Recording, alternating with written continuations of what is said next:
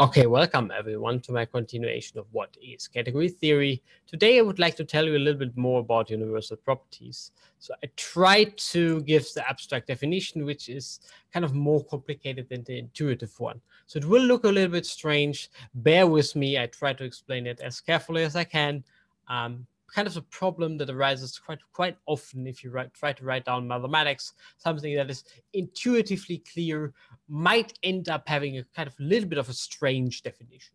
But we will get used to it. It's not so bad in the end. So I shouldn't be too negative here. It's not so bad.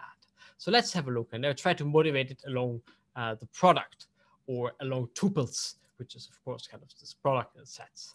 So we have tuples.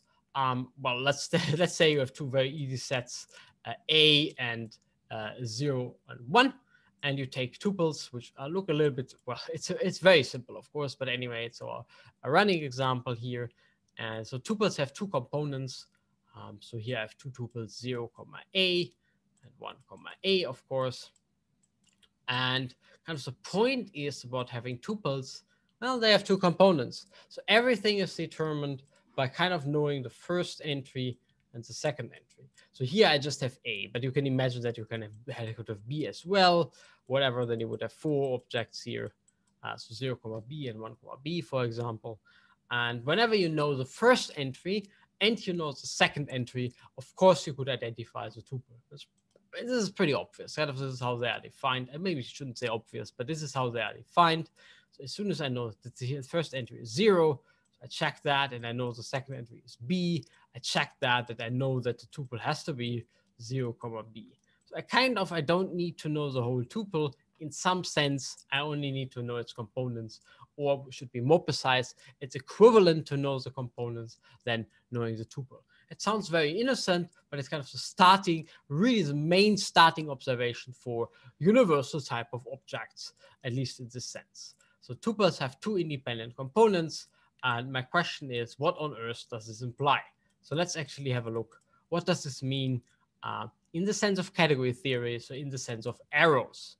So the point is kind of this diagram, which you hopefully have seen by now. So this is the universal type of diagram for products.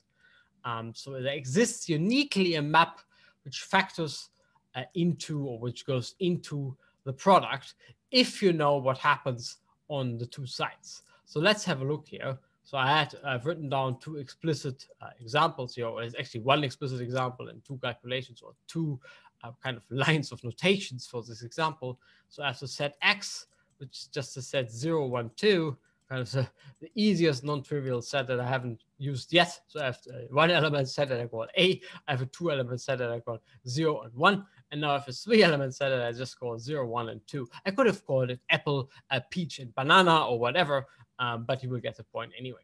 And let's say you have a map F1 and F2, and these maps are kind of it's what you know in the two entries of the tuple.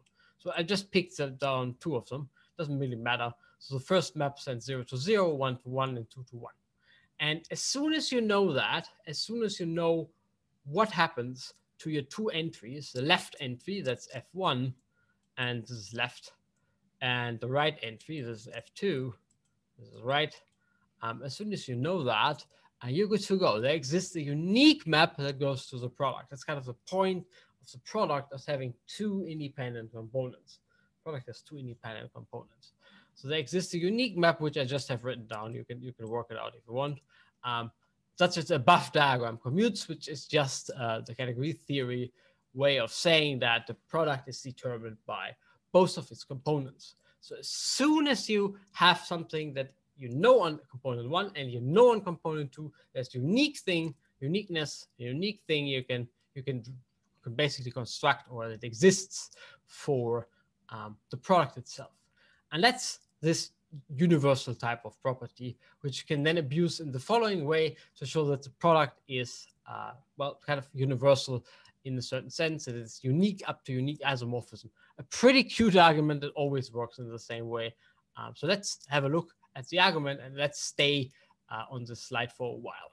So I kind of want to say that x1, wherever we are, let's say we are in sets, x1 cross x2, which is a tuple construction, is unique.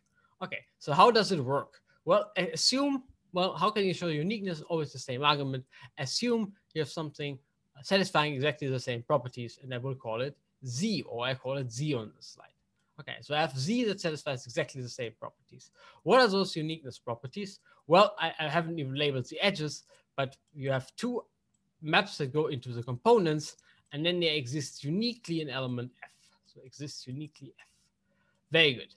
So that's a universal property for this guy.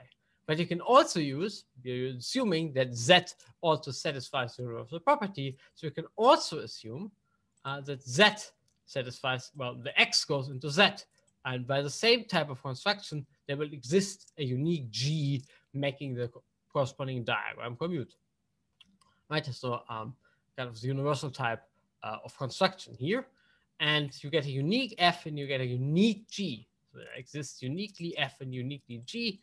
You get this one here, as I said, from the product from X cross Y, so universal property for this one. And you get this one from the universal property for Z. And the point is, right now, I don't have actually used something about the product specifically, but more about this idea of having something that exists uniquely associated to a certain type of situation. Keep that in mind, because this will kind of be the upshot for all universal constructions. Anyway, you can also play the following funny game. It's kind of a beautiful observation. Of course, you can also have Z and Z. Z is Z itself, or X cross Y and X cross Y itself, going to the various components. And there should exist the unique map making this diagram commute.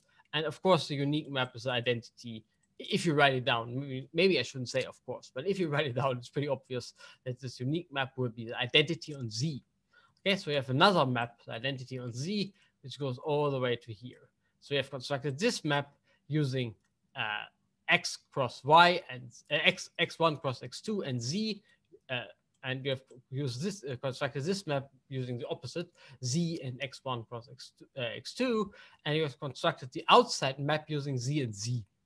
And you, of course, have the dual diagram as well, so we also have the identity on X1 cross X2 dually. And by commutativity, you will see actually that FFG is the identity on Z. Okay. In one way or the other, it's related to the identity on Z here. So F, G is identity on Z, and which means F and G are, of course, inverses to one another, because you also have the different one, which I haven't written down. So this would be the identity on X1 cross X2. And this means they're inverses and they exist uniquely. So by this, what I call, this is kind of, by the way, something that I call the glue universal diagrams together trick. So you use the universal diagram for one, you use the universal diagram for the other, you glue them together, and you get two maps, and you also get the identity map. And it follows that F and G, because they're determined uniquely, are now unique isomorphisms between, in this case, Z and X cross Y, which says that kind of the X cross Y construction is very, very, very unique. It's unique up to unique isomorphism. And yeah, the only thing I have used here is actually the universal type of property of the product. I just motivated along the product, because you can now track down everything explicitly using kind of coordinates, right? First coordinate, second coordinate. But there's nothing really special about coordinates here, just the motivation to get started. And this is now how it looks like.